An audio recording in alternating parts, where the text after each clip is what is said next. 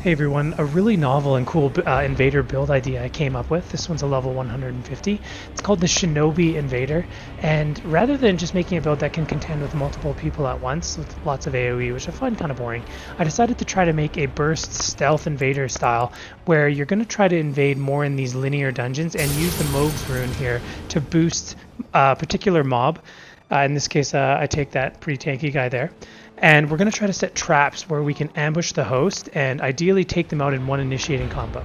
We'll also employ elements of stealth, both by the trick mirror talisman here that allows us to look like the host, so that we can blend in with our background a little bit and position ourselves so that as soon as the enemies engage the mob that we've boosted, we can sprout or we can spring in from behind and hopefully take out the host with an initiating combo that completely takes them out before anybody has a chance to respond. So you can take a look at this invasion here, and we'll also discuss some of the mechanics and the build a little bit later in the video, but you can take a look at this one.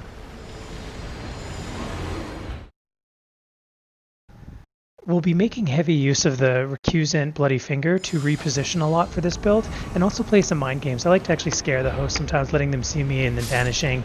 Like for example, if I go down an elevator, I'll use this, and then while they try to follow me, they find out that I'm gone.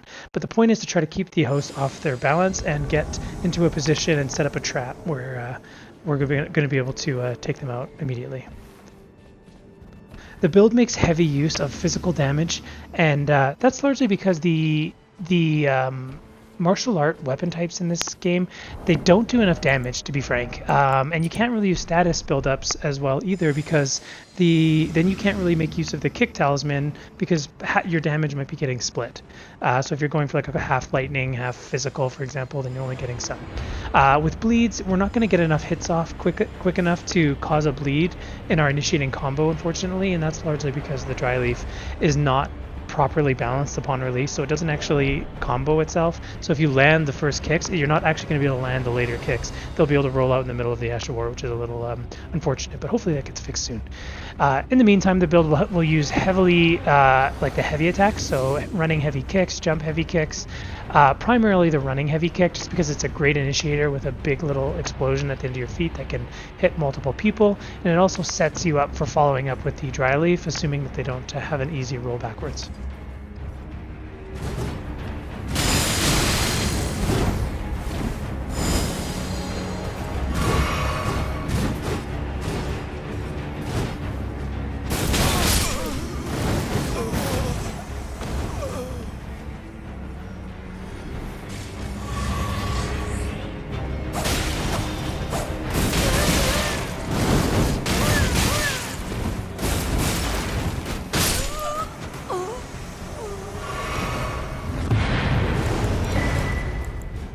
So one of the elements of stealth we'll be using is the talisman that allows you to crouch and be invisible to the host as long as you don't get too close. Here's the range if you're curious, so you can know how to play it. So at that range, I'm able to see the host who's using the talisman. So we'll be using that along with the host trick mirror to blend in dark areas. So this is actually my favorite sort of stealth element of this build. You'll be surprised at just how well neutral colors combined with this talisman allow you to just completely ghost enemies, and they don't see anything. So here I'm just playing with my food, as it were, and just letting them go past me so that I can find the host and set my ambush trap. So they've obviously got a hunter.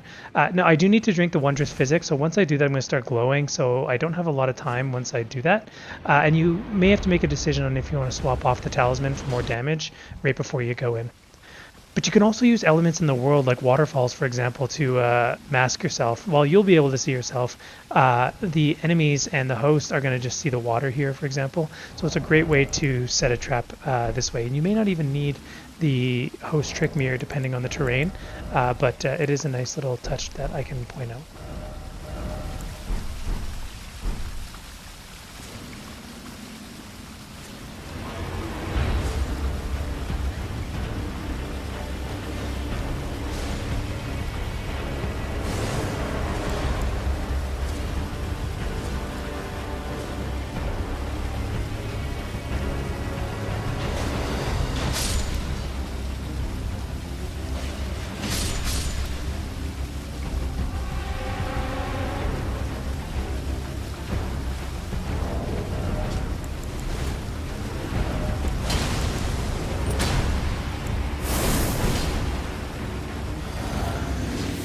Now I do make a mistake here, I don't actually go for the host. So this build basically has the surprise element to take out one person. You should prioritize the host. I got a little greedy and decided to go for that opponent and underestimated how much damage that greatsword was going to do. So here you can see I'm buffing up what I think is a really good mob that I'm hoping can do some damage and cause a distraction. And then I try to find a good position with which I can set up in. The host Trick Mirror is obviously doing work here. It's very easy to blend in with your surroundings. Now in this case, I believe the opponents end up going for a different boss, the snake, so I'm going to change up and end up going down there and pursuing them. But the point is you can actually use the Moog's Rune throughout different areas, and you can even create multiple areas where they're going to run into the buffed mob. Now, it also has some other benefits, which is if a bleed proc goes off in that vicinity and you're near them, you'll get a 20% attack bonus buff. Now, we don't have bleed innately on our build, but if the enemy's running bleed, it actually works in our favor and makes us even stronger. But it does that, and there is another benefit. I believe you get life steal as well if bleed goes off as well, so you get, like, per each hit you'll get some life back. Less important for this build just because we're not looking to trade, we're looking to just do a burst amount of damage. But using the terrain and like surveying and taking your time on invasions is part of the really big piece of joy that I think I get out of this build, which is just stalking the opponents. And even if it's just I end up deciding to take out one of the oranges, the Sunbros, you pick your target based on what's feasible. Like if you see a super heavy build, it might not be possible to take them down quickly. Although this build does hit a very large amount of peak damage on its initiation if it goes well. Be careful with the Crusade Insignia Talisman, which I'll talk about once I get to the build makeup on this, but if it activates while you're still hoping to keep stealth, you're going to start glowing. So usually that's the talisman that I swap off. Keep the Crusade Insignia on the far left, and your third one should be the Rotten Sword Insignia. Yeah, the point is don't activate that until you're in position and they're about to kill the mob that you want to get the damage bonus for that talisman. It synergizes really well with the Moog's Rune in addition, so that's another interesting difference about this build that you don't see very often or ever.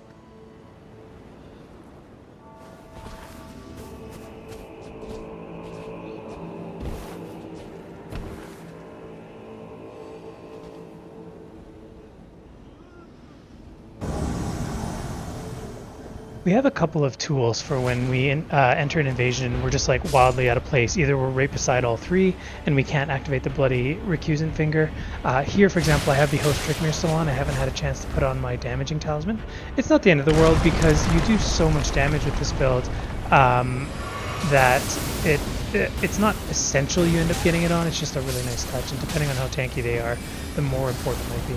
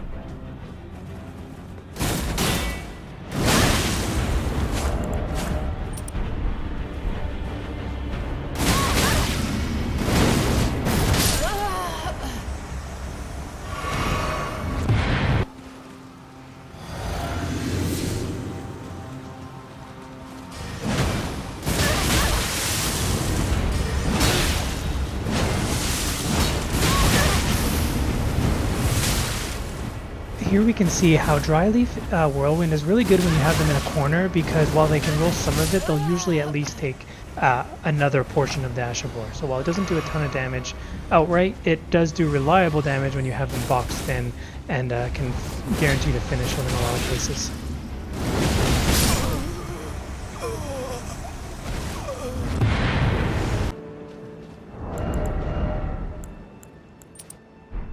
Another really niche use here. So using throwing daggers as well as the other items in your consumable list all come into play a lot for this build.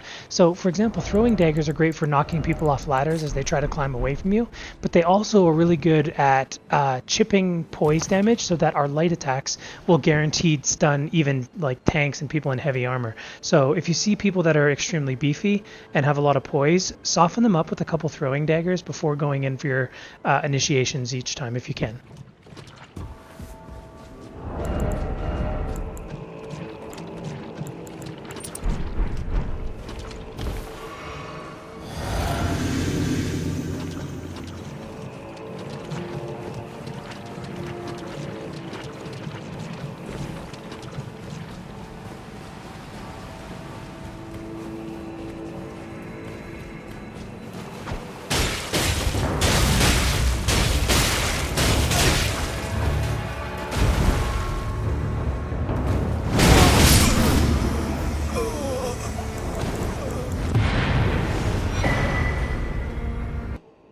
So let's take a look at the build's stats, equipment, etc., everything, and we'll just cover why everything is being used, and we'll go from there.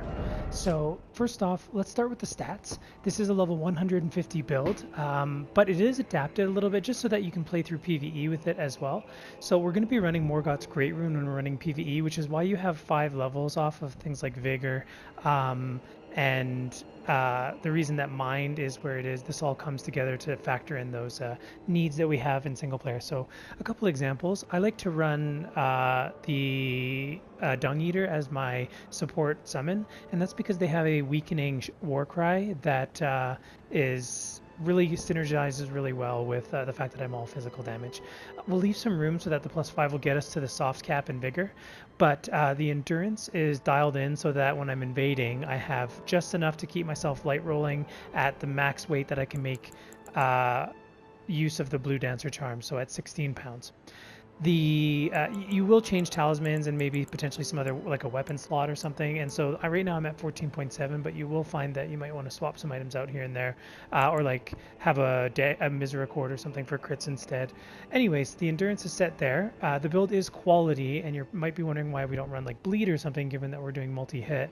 It's because we need the initiating combo to do all the damage we're going to do. We don't really have time to wait for a status proc, and we don't usually have time to do something like seppuku when our moment to strike is in front of us. We have to act fast. We already have a small delay with drinking the Wondrous Physic, so we want to be able to pounce quickly and not need a bunch of buffs, although we do have them for single player largely. Intelligence is so that you can swap to the Smith script throwing dagger. So I do like this instead of the Horaloo sometimes, just because it's really good for following up when my combo didn't quite finish them off. I can just press right on the D-pad and throw a light attack and finish them off at range. But I did need 11 intelligence in order to do that. And then Faith is so that we can run Flame Grant Me Strength and get that physical damage bonus. We won't often use it in PvP just because we don't have time, but sometimes it might be there, or if there's like a tank that we need to take down, but it's largely there for PvE. And then FP wise, with Morgoth's Rune activated, we'll have just enough to summon Dung Eater, like I said. We'll also run 4 mana flasks when doing PvE, but in PvP we only realistically need 1 mana flask, so we'll only leave the 2 there to be dropped down to 1 when we're doing PvP. Okay, so talismans, let's talk about these. So the Blue Dancer talisman was part of the build challenge for myself on this one, and like I said, you can only realistically have 16 weight. Given that we're going to be going that light, then we might as well try to make sure we're light loading, so that's why we run the endurance that we do. But this is going to boost all physical damage, not just our attack directly, so things like these consumables will also get a benefit. That one's never going to change, and neither is the Shattered Stone Talisman, just because the build is making use of kicks so aggressively. So you will be trying to use heavy attacks for the most part with Dane's quality footwork, keep in mind, as that will get you all the kicks right away, whereas some of the light attacks will feature some punches and more often. Rotten Wing Sword Insignia. So if you land the double attack that's part of your running heavy, which is your most common opener. That will activate, that'll proc the first bonus to this talisman. It isn't worth running Millicent in conjunction just because the benefits in Millicent are so low. This one we can actually justify it though, because if we land the double kick, then that means the start of our Whirlwind Ash of War will have that benefit. That Ash of War will also increase the proc so that the final kick also gets the benefit of the Rotten Wing Sword Insignia's max benefit. The fourth talisman here. Oh, and I should probably mention this has really high AR bonus, so that's largely what we're going for in this build. Is just to boost AR as much as possible. So the fourth talisman gets changed depending on what you're doing during the invasion. There are, I would say, 3 combat talismans. Or actually maybe 4. So Shard of Alexander is your primary one, but note that it's actually not as good as it might look because FromSoft hasn't made Dry Leaf Whirlwind true combo itself. It doesn't actually land all of its hits if you land the first ones. So if you use this, it should be giving us 15% more damage to that Ash of War, but because we only end up getting about half the Ash of War's damage, this only ends up giving us about 8% effectively. So this is your default when you have nothing better to use, but it is not something we typically want to have to use. It does, however, have the benefit of boosting Horaloo for us, so that's one of the reasons why it's the default. When you load in, sometimes you have to just immediately swap to Horaloo in our second hard swap weapon and just take out them quickly. The best one to have the opportunity to do, if you can set the circumstance up, is the Crusade Insignia. So combine this with Mohg's Great Rune and wait by the mob group that you want to ambush the host at.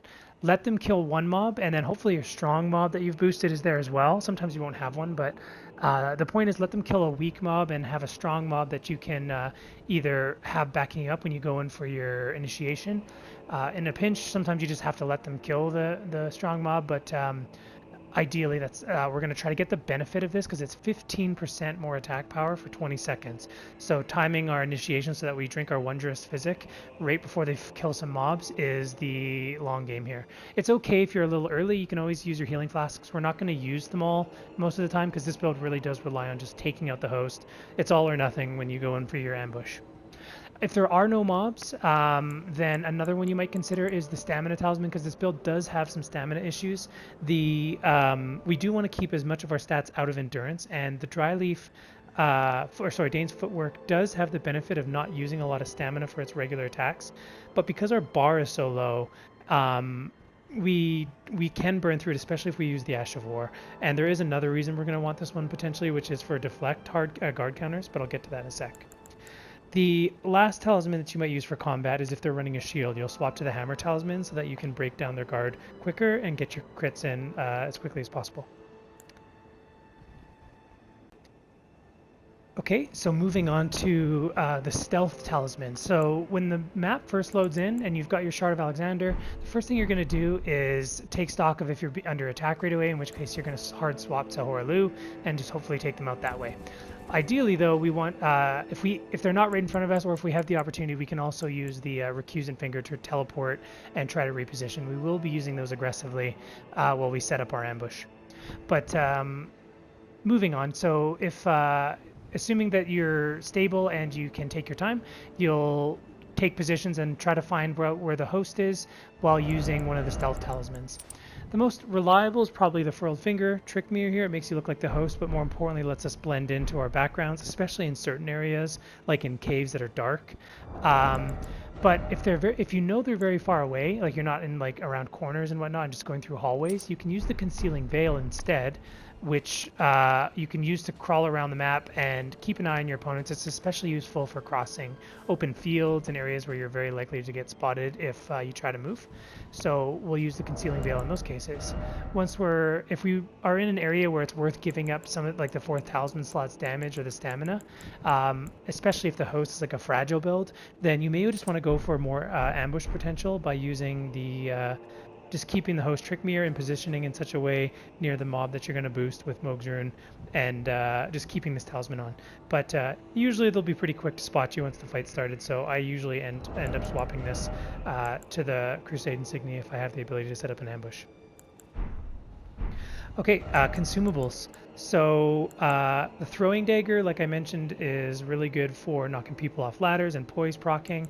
The fan dagger is very good for popping bubbles. So when people use perfumes or their Wondrous Physic has the opaline, I think it's called, it's not the opaline, it's the other one, that gives you just the one-time shield. If you do your opening combo and it's not enough to kill them, having this already selected before you go in is a useful idea. It'll make it so that as soon as you do your running kick into Dry Leaf Whirlwind, throw this as long as there isn't another friendly for the host nearby, and you can prevent them from using any health potions and really help speed up your chase down and finish them off. Uplifting, this is just in case we're going into a very dangerous fight. Always need this. The Mimic Veil is useful, but because we have a lot of buffs that'll be activating, giving us those light auras, I find it's not quite as useful. I still have it for like choke moments where I just don't want to get spotted and I'm like trapped. Rainbow Stones are for mind games and sort of like trying to lure them over to areas and get them positioned where we want them. And then Hefty Fire Pots, or any other real pot here, is for knocking people off of ledges and like drop down areas, elevators, etc. We'll talk about the Wondrous Physic here now. So we're going to be using the Blood-Sucking Cracked here just because it is the craziest AR buff possible. It's 20%. Now it does mean that we're bleeding health as soon as we drink it. So again, we only want to drink this right before we initiate and have already swapped our talisman to the ones we want when we initiate. The Deflecting Heart here, you could swap out for the consecutive hit talisman. I think it's called the Thorny tier or something like that. But I do find that the Deflecting Heart tier is more flexible because there are some builds where once we initiate, they're just going to try to start trading into us. So for those ones, what we'll do is we'll just do the running hard kick. They will probably attempt to swing at it, like especially with colossal weapons. You got to be careful not to use the Ash of War because you'll drain too much stamina, but instead go for a perfect block into guard counter and you'll do like 1200 damage with that. And that's usually enough to, if not kill, then very close to. You can definitely follow up with a Dry Leaf Whirlwind at that point and finish them off in most cases, or a running hard kick depending on their builds, or any of your other tools, to be frank. Like even your consumables can oftentimes do it too. So that about covers it. Now I'll just show a bunch of invasion clips of putting the build into practice and showing you just not only the damage potential that you can finally make with the martial art and hand-to-hand weapon type. It definitely needs a buff, but if we squeeze out this many different forms of buffs, then we are able to do some pretty good damage and ambush hosts down and make the Shinobi style work in our favor. So enjoy the invasions.